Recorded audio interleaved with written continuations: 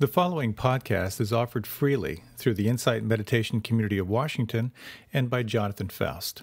To learn more or to make a donation to support this work, please go to www.jonathanfoust.com.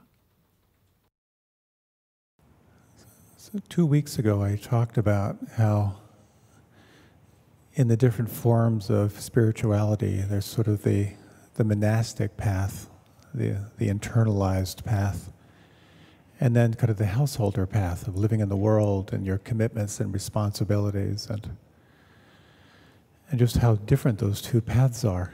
They're equal in many ways. But I ran across this great quote that summarizes one of these paths really well. Maybe you've heard this one. Do not walk behind me, for I may not lead. Do not walk ahead of me, for I may not follow. Do not walk beside me either. Just pretty much leave me alone.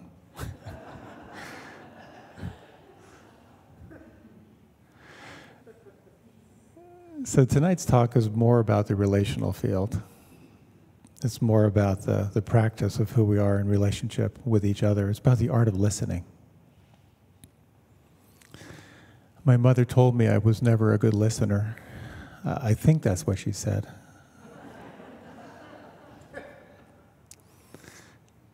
I think that it's been said that some of the most successful people in the world are the best communicators. And truly, to be a good communicator also means that you develop a capacity to listen. So what I'd like to talk about tonight are really kind of four parts. The first part is kind of the consequence of not listening. The failure to listen to yourself and to others. And to talk a little bit about the art of listening to others as a practice, as a spiritual practice. And the art of listening to yourself. And how the very practice of listening can be a practice of liberation.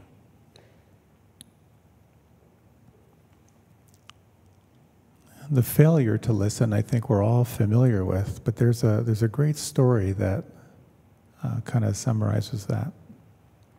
It's the story of this two parents with a young child bring their daughter into a diner, and they're kind of harried, and the waitress comes over and says to the little girl, well, what do you have, hon? And she said, I'll have a hot dog and a Coke. And the father says, no, she won't. She's going to have meatloaf, and she's going to have a glass of milk, and she's going to have the house salad. And the waitress looked at the little girl and said, so what do you want on that hot dog? The parents were stunned, and the waitress left.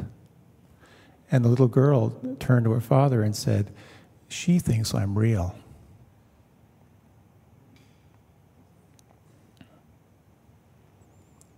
One of the greatest wounds we have as children is not being seen and not being heard.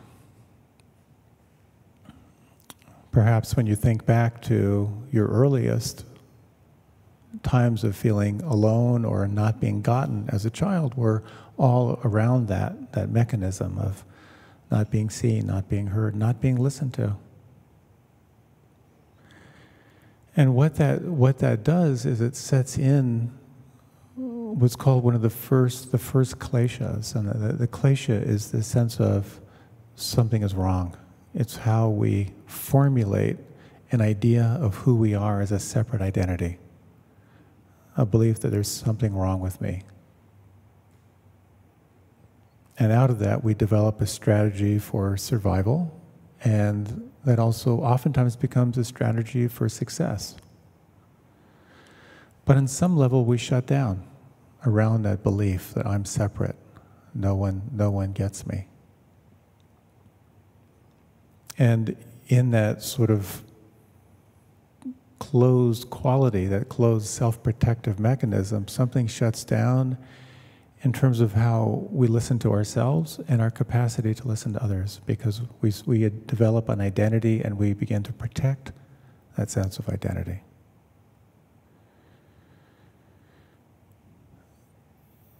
One of the most interesting things where we fail to listen to each other is we're not really clear what we're even talking about. Oftentimes, you're having a conversation about two different things. There's this great line that says, "I know that you believe you understand what you think I said, but I'm not sure you realize that what you heard is not what I meant." I love that line. We become so self-centered that we don't take in what the other person is saying. Or we're waiting for the other person to finish so that we can speak. And in that same way, we shut down on our own inner knowing. We shut down on our own dreams, our own sense of what's possible through that sort of self-editing, self-censoring mechanism that's based on this sense of not being enough. So it's helpful to notice that failure, because out of that failure to listen to self and listen to others comes a tremendous amount of stress and dissatisfaction and suffering. And the essence of it is a form of delusion, that I am separate. That's that first klesha. I'm a separate being. And sort of how the kleshas work is, first you believe that you're separate, and then you start looking for evidence that supports that. And then you develop a list of what you like and what you don't like, and that list gets longer and longer and longer, where you have a smaller and smaller amount of bandwidth. And the final klesha is the fear of death. Because if you've invested so much of your life force into the sense of a separate self, and that goes away when you die, that fear of death can be very, very powerful and very gripping. So when we begin to pause and really listen to the moment and listen to ourselves, there can be a tremendous healing that occurs. Different parts of us can begin to come back home again. That's a little bit of what I'd like to talk about.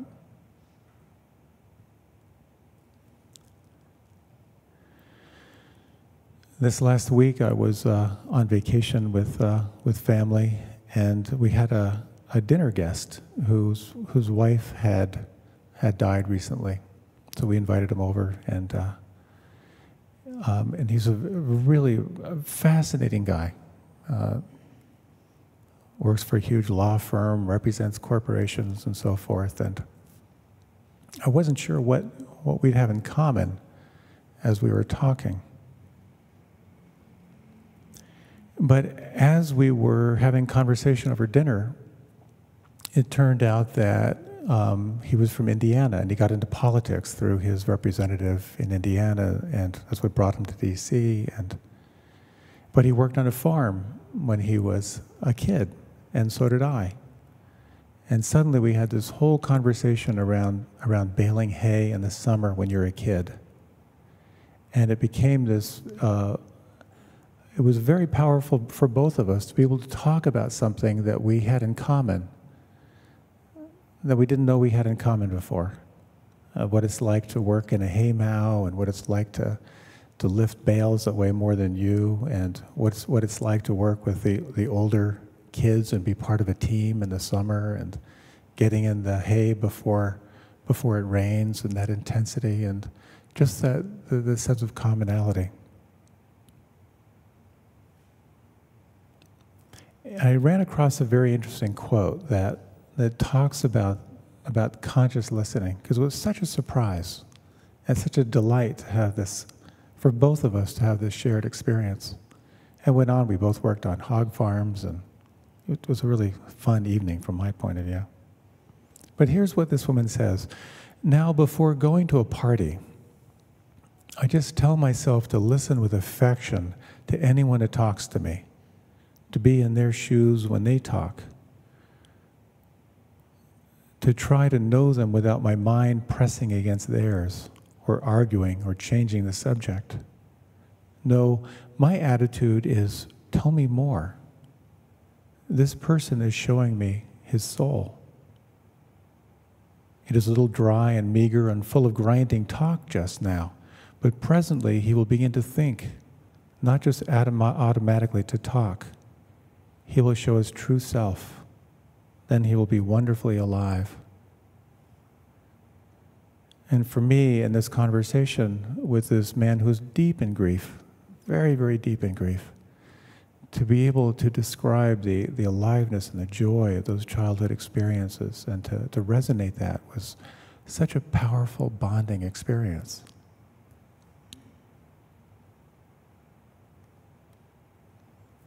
We tend to like people who are like us. And when we can drop into deep listening, we can allow our commonality to come forward. But it takes some skill. It's so easy to find ourselves pushing our own agenda. Someone said sarcastically, "Thanks for listening to my problems and somehow making it all about you." Maybe you've had those conversations in the past. I remember once I was in a conflict with my wife, and there was some intimation that I had done something that was part of our conflict. And so we decided to do a kind of a listening exercise where one person just speaks and you're not responding. I may have shared this story before, but she went first. And as she was just speaking without interruption, in kind of a free flow style, you begin each phrase with the words, "I am aware of," and you just name what's there. And over the course of her speaking, she talked about her hurt, she talked about what I did, she talked about what I reminded her of, and as I was listening, in my mind, I was aware my mind was going, I can explain that, you're wrong about that, here's my rebuttal to that. I had my little yellow legal pad just going all the way through. And then at the end, she said, "I feel completely clear and I have no need to talk about this anymore." And I thought, well, wait a minute, I've got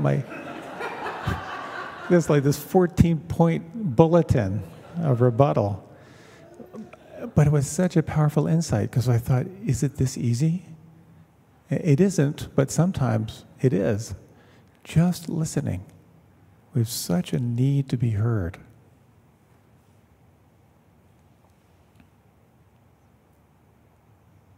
So there's something about the power of listening to others and what a gift it is. When I can, when I'm present and listening, I really try to do a role reversal and just sense, what is this person needing right now? What is this person wanting? What is this person hoping for? And I love that shift beyond just my point of view, but really actively including another person's point of view.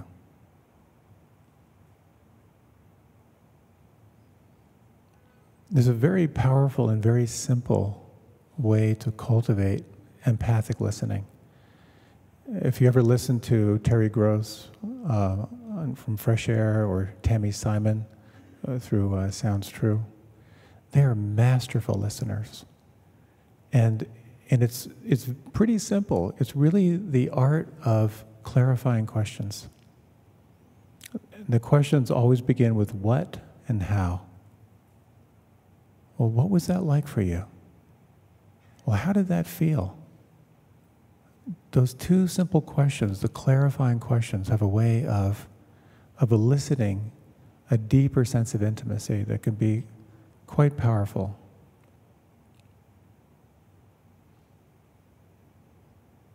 Here's a little bit on non-fixing listening from Brenda Euland. Who are the people, for example, to whom you go for advice? Not to the hard, practical ones who can tell you exactly what to do, but to the listeners. that is the kindest, least censorious, least bossy people you know. It is because by pouring out your problem to them, you then know what to do about it yourself. You know, I have come to think listening is love. That's what it really is.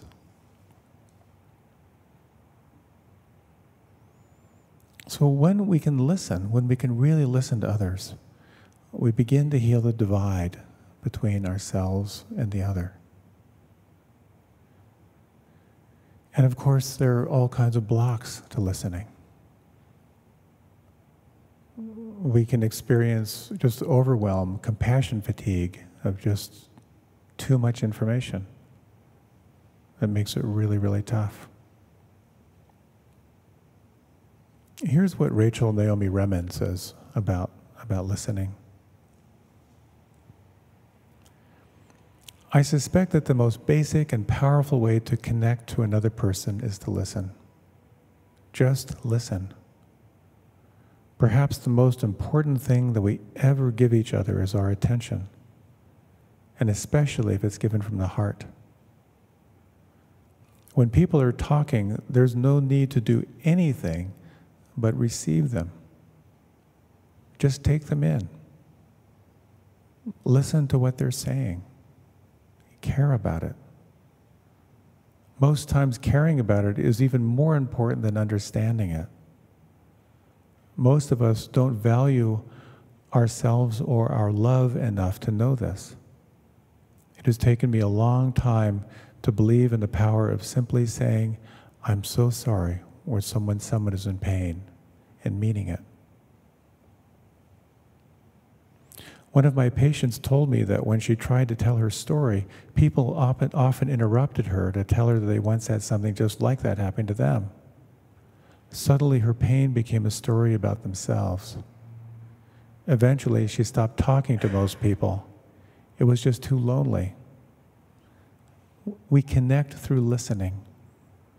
When we interrupt what someone is saying to let them know that we understand, we move the focus of attention to ourselves.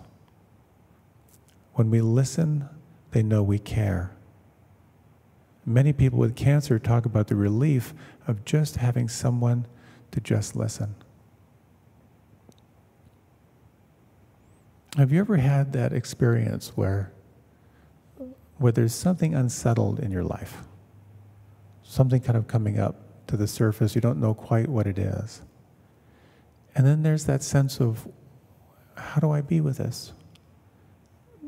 Oftentimes there's sort of that thought, maybe I need to talk to a counselor, I need to talk to a therapist, I need to talk to someone to help me figure this out. And that's a valuable thing. But what I've noticed for myself quite often is, what I really need is someone to listen, someone to hold the space so that I can articulate what's there and sense what's below the line of what I'm aware of and what I'm not aware of. So my own sense of intuition, my own sense of inner wisdom can recognize it and name it and find a way to be with it. That's the power of what we can do through active empathic listening.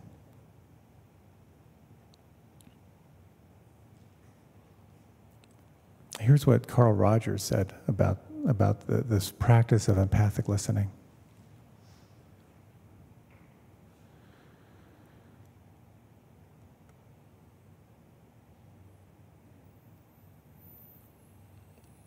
This kind of sensitive, active listening is exceedingly rare in our lives.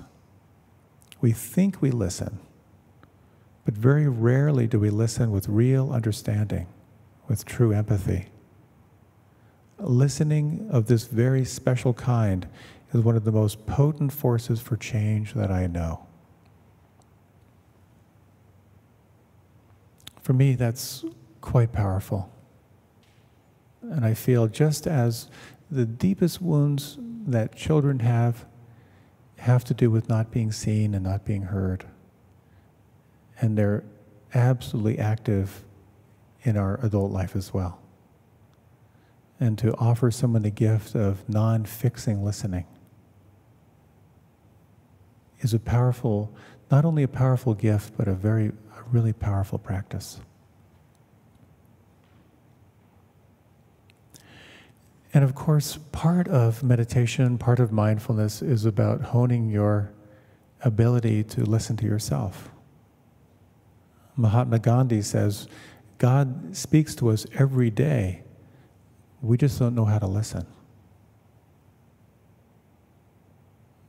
There was someone not too long ago who shared with me that they were just overwhelmed by a sense of sadness and some real depression in his life. And he had struggled really hard to overcome it, through all of the best practices, through exercise and diet and trying to get in touch with what was underneath it, and working it hard and doing different medications and trying those. But at this period in his life, he was dealing with all of the hindrances, strong aversion and judgment, self-blame, always fantasizing, planning about something better, constant anxiety, and a kind of ruthless criticism. And he decided to try a meditation retreat, and one of our kind of classic Vipassana retreats, 7 days of silence, of sitting and walking and sitting and walking. He wanted to take away all the distractions and just practice what it meant to be present in the here and now without judgment, to the best of his ability. And if you've gone on an intensive retreat, you know that they are filled with the 10,000 joys and the 10,000 sorrows. And the first 6.5 days were the 10,000 sorrows for him, where he just sat with the despair and stayed with the anger underneath that despair. So much of this practice is about coming into relationship with reality. That's pretty much it. And what he realized, that the truth in his experience was that his life wasn't working. That the dream job that he had worked his whole life for was actually not a dream, it was more of a nightmare. It was no longer a match for him. He was terrified of dropping the job, but at the same time he was terrified of what it would mean to let go into the unknown. And he came away with the realization that he could not do that job anymore. He knew in his heart that he had to let it go.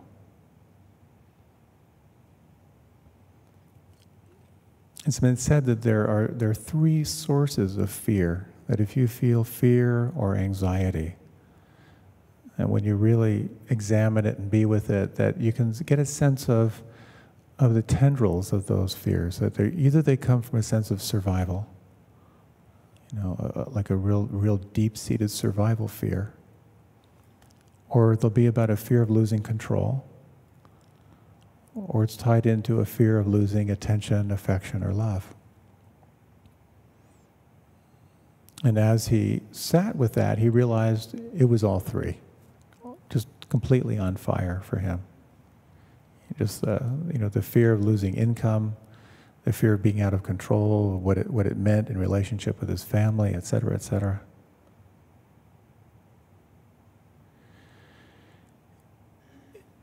There's no happy ending to that story. But what he came away with was a deeper sense of what was true for him. There's no immediate resolution to his situation other than knowing that he could not continue with what he was doing. And it takes incredible courage to practice with sincerity, because it means that you are deeply listening to yourself. When you sit in meditation, there is a very profound listening, The essential questions again and again. What is my experience right now? Can I be with this? This practice cultivates wisdom, recognizing what's true, not your story, your embellishment, but what's actually true, and increasing your capacity to allow, to stay present to that.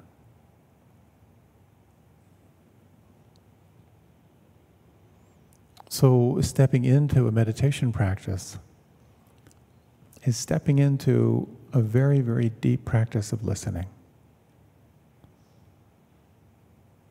There's kind of a level of practice, which I mentioned before, what I call my maintenance practice, what I can do on a daily basis that keeps me at some sense of equilibrium. And then there's the transformational aspect of practice, which can be quite profound. On a month-long retreat I did, again in the Vipassana, sitting, walking. And in the third week, there was someone who stood up during one of the question and answer periods, and he said, I'm just wondering, does anyone else here wish you had taken the blue pill?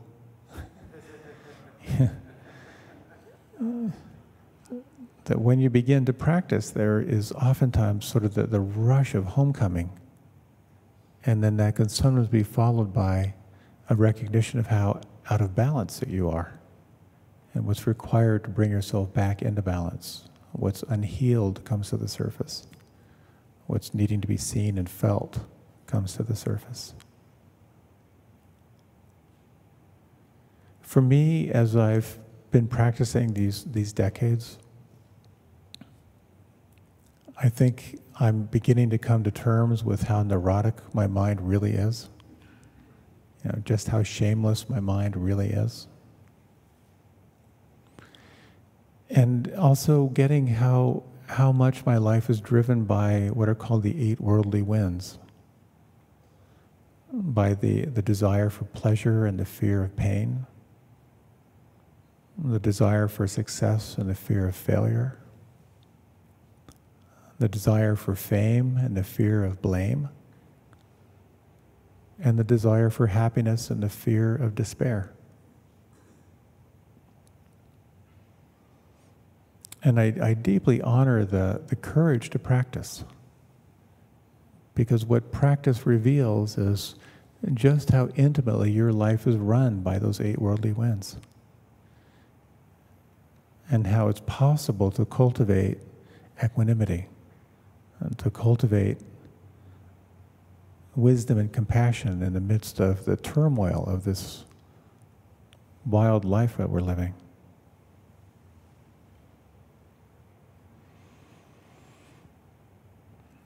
Oftentimes when you engage into practice with real sincerity,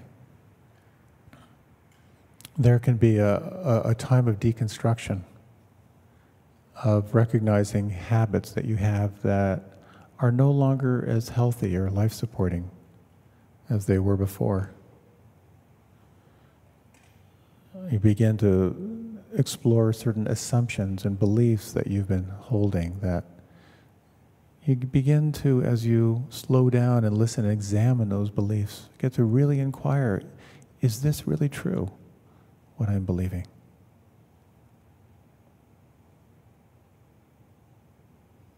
Part of the practice of inner listening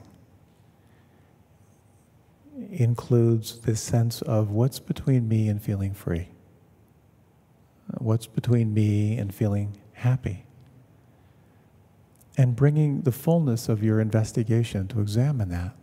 That's a natural part of the process. It's sort of a deconstruction of the self. But there's another element of this inner listening, which is about asking, what lights me up? What do I love? What am I grateful for? If I could be successful at anything, what would I choose to do? When you're 102 years old, looking back over your life, What will you most cherish? What will you most remember? So that inner listening is not only attending to what needs to be healed, but it's also attending to what's calling you forward.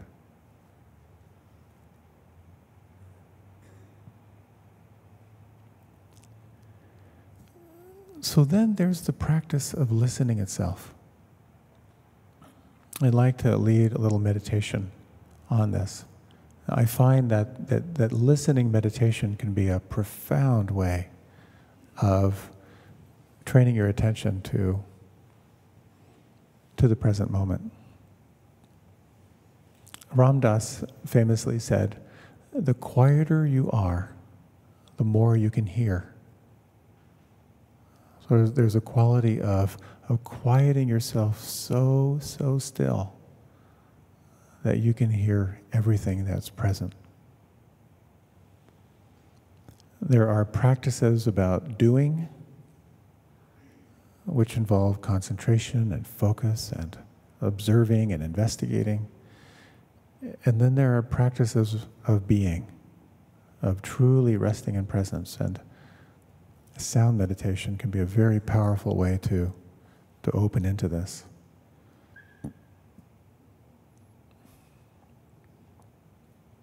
Here's what a Chinese philosopher, Huang Tzu, says.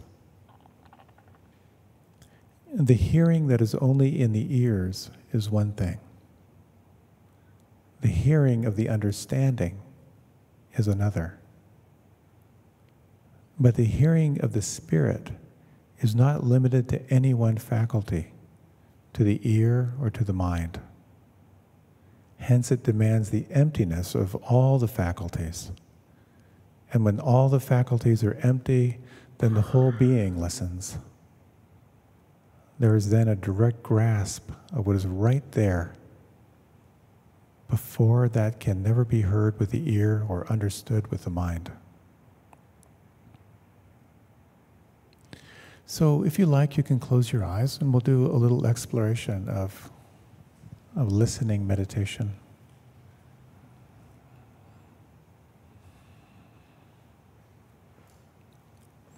Sound meditation can be a powerful way to identify these three characteristics of reality. And you might begin by just letting your awareness open to this field of sound vibration around you.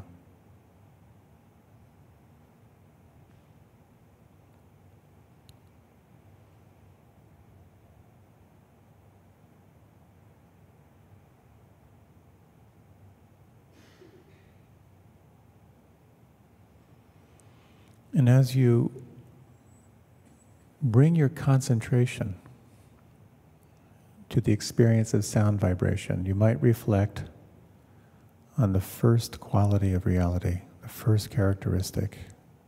In Pali, it's referred to as anicca, or impermanence. And over this next minute, just simply notice everything in the realm of sound that is changing.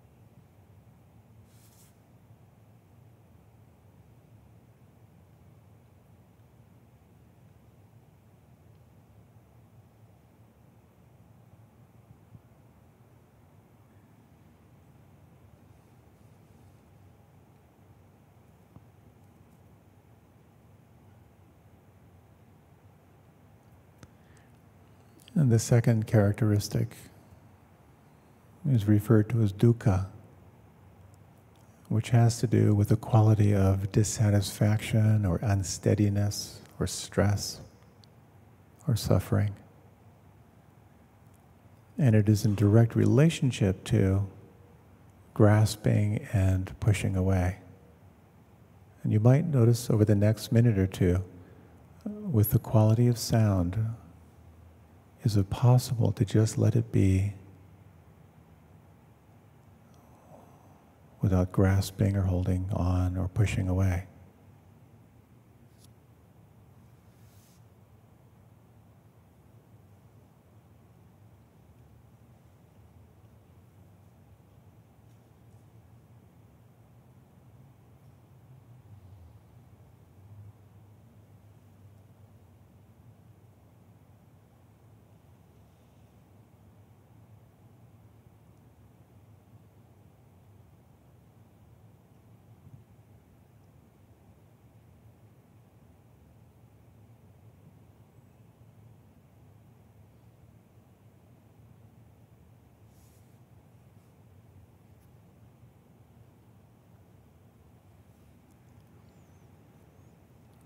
The third quality or characteristic of reality is referred to as anatta, roughly translated as not self.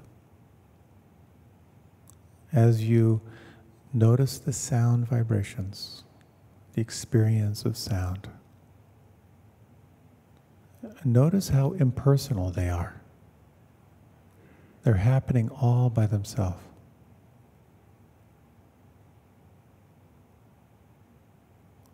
Noticing what is changing, noticing how as you allow the sounds to be, there can be a quality of inner freedom, and allowing the sounds to flow without any effort or struggle.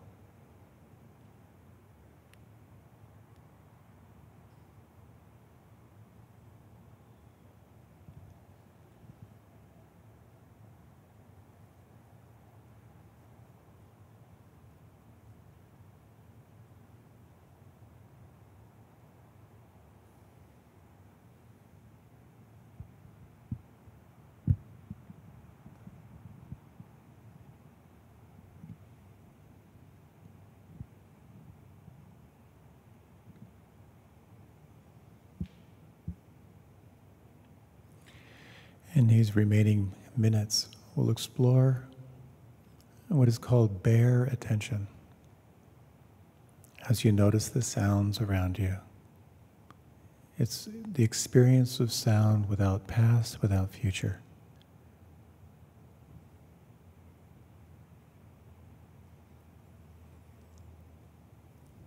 And with the sound of the bamboo flute, noticing the sound as well as the space, the shape between the sounds.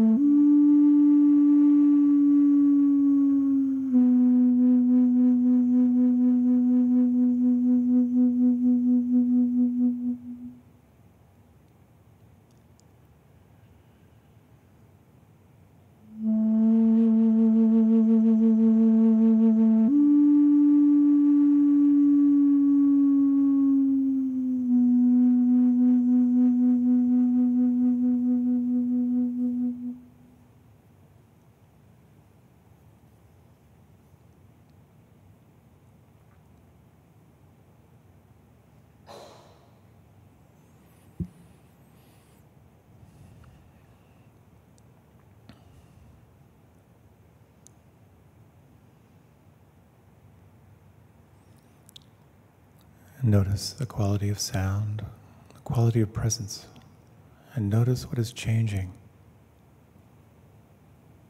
And if just for a moment, sense what it's like to let it be, and to let it flow.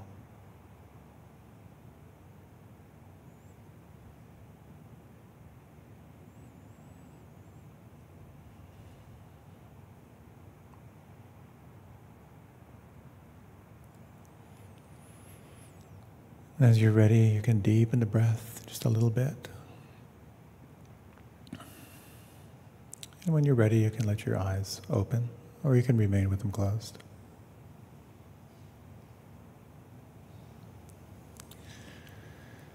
So this art of listening is about connecting. As you practice listening to the self through meditation,